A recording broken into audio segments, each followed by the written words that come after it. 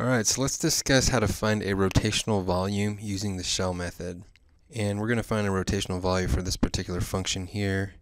And suppose that this line is defined as y equals 2x squared minus x cubed. And suppose we want to find the volume that results if we sort of rotate this line here and the area underneath it, and we're just going to kind of rotate it around the y-axis. So we sort of get a bundt cake type shape. And this would have kind of a hole in it, so let's try the washer method that was introduced in a previous video and see if that works out for us. So to do the washer method, we take our outer disk, we subtract an inner disk, and we get this washer shown here. And this is just one washer. We'd stack up a bunch of these to get our whole volume here. We'd add the volume in each of these washers, and that would give us the volume of our bundt cake. And notice if we did this, we'd be integrating with respect to y, because we're going to be going up. Our thickness is going to be dy, and we're going to be stacking these in the upward direction, so we'd integrate with respect to y in this case. But in order to execute this method, we have to determine our radius for our outer and our inner shells. So this would be an example of what our inner would look like for this particular y value right here. And our outer would be this distance here. But you notice if I'm trying to find our inner and our outer, they're both actually on the same line for the same y value. So a given y value would yield two different x values for my inner and outer radius, and that's kind of complicated. So rather than trying to force the washer method here, the path of least resistance is going to be implementing the shell method instead. It's going to be a lot easier.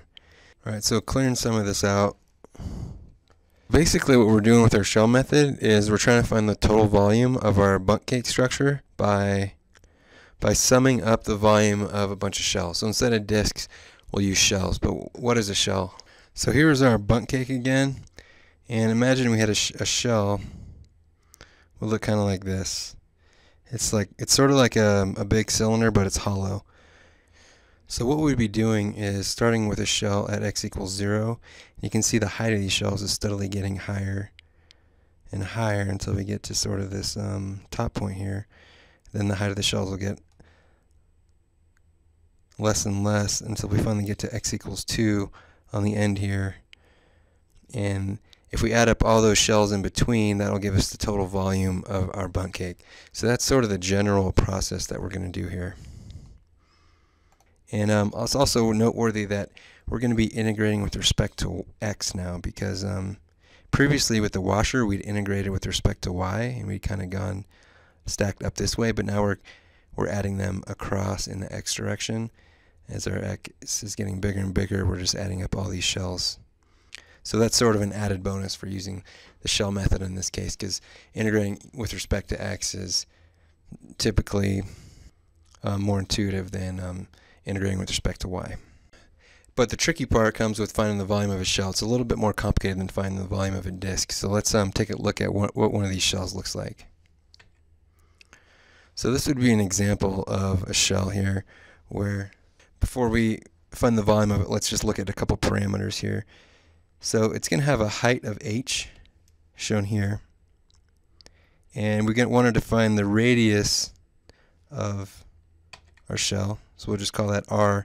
And lastly, we're going to want to define the thickness of our shell, which we'll call that delta x, because that's going to be in the x direction here.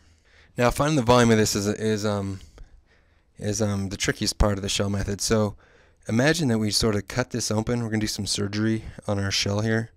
So we'd break out the scissors, and we're going to cut along this dashed line here. So imagine if we did that, and then we kind of peeled back our shell. Kind of open it up this way and this way. We end up with something like this, where we're peeling it back. And if we go ahead and just peel that back further and just sort of roll this thing out, we get something that looked like this, where we've sort of rolled it all the way out and flattened it. Now at this point, this becomes a little bit easier to take the volume of. So we're trying to find the volume of these shells that we're going to add up. So let's just look at this one here. And first of all, there's going to be 3 dimensions, right? So first let's look at the height of this shell. Our height, we're just going to call that h, so that's going to be 1 dimension here. and we'll call that h. And as you can see here, for a given x value, that h is going to be equal to the value of our function. So we can actually just replace that h with our function in this case. So getting more specific, that h becomes 2x squared minus x cubed. Next, let's take a look at this thickness of our shell here. That is the same thickness we have over here, this delta x. And graphically on our rolled out shell, you can see that's going to be our thickness here, delta x. So we can go ahead and plug that into our equation for the volume of a single shell. Just kind of stays as delta x. And lastly, and probably the most complicated part, is we got to find the circumference of our shell. So given this is our radius, our circumference is going to be that value if we go all the way around this circle here. So defining that on our rolled out shell, that's just going to be 2 pi r. That's the circumference, right? 2 pi times our radius. So we can fill that in for our circumference. And specifically, remember we're integrating with respect to x. X is increasing as we integrate, and that radius here is just going to be our x value. So we can go ahead and plug in our x for this radius up here. So it's just 2 pi x. So now we found all 3 dimensions of our shell here, and we can multiply those together, and that gives us the volume of a single shell. So we can take all this and just go ahead and plug that in up here for the volume of a shell. So, and if we want the exact volume, we're going to take the limit as that n goes to infinity, so we'll have an infinite number of infinitesimally thin shells. And plugging that in, we get this as our infinite summation equation, where you see we've used these x sub i's because we have it in summation notation going from I to n. And this is our infinite sum for the volume of this bundt cake we were trying to find using the shell method. Now from here we can easily translate this infinite sum into an integral based on the definition of the integral. So let's clear some of this out here and go ahead and evaluate. So this is our infinite sum. We translate that. So you notice our delta x just became our dx, and all of our x sub I terms just became x terms because now we're operating on a continuum of x values. Still in somewhat of a question here is what our limits would be, but you recall we're integrating from x equals 0 to 2. That's kind of where we moved, and let's go ahead and watch that TEC again just to recall how we're integrating. So as you recall from this video, we're starting off with our shells at x equals 0, and then we're moving out all the way out to the end of our line where it intersects the x-axis, which is at x equals 2. So in doing that process, we're integrating from x equals 0 to x equals 2 so we can put our limits in. So now all we really have to do is go ahead and evaluate this. But before we do, it's worth just mentioning what our general equation, this is specifically for this function here, but more generally, the formula that we use for the shell method is given as the integral from a to b of 2 pi r times our height times dx. And of course recall that 2 pi r was our circumference, h was our height, and dx was the thickness of a given shell.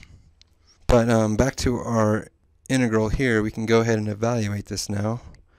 So we can take this 2 pi and bring it outside of our integral to simplify things a bit. We can go ahead and distribute this x in both of these terms, and we get this somewhat simplified integral. And now we can just take the antiderivative of our 2 terms here, which we're just using the inverse power rule here, so that that 2 pi comes out front, that 2x cubed becomes 2 over 4x to the 4th, and that x to the 4th becomes 1/5 x to the 5th. And now, using the fundamental thermocalculus part 2, we just plug in this upper limit for our x, and then subtract the value when we plug in this 0 for our x. And doing that, we get the 2 pi out front, we just plug in our 2, our 0 term just goes to 0, and running through these calculations here, we just end up with 3.2 pi.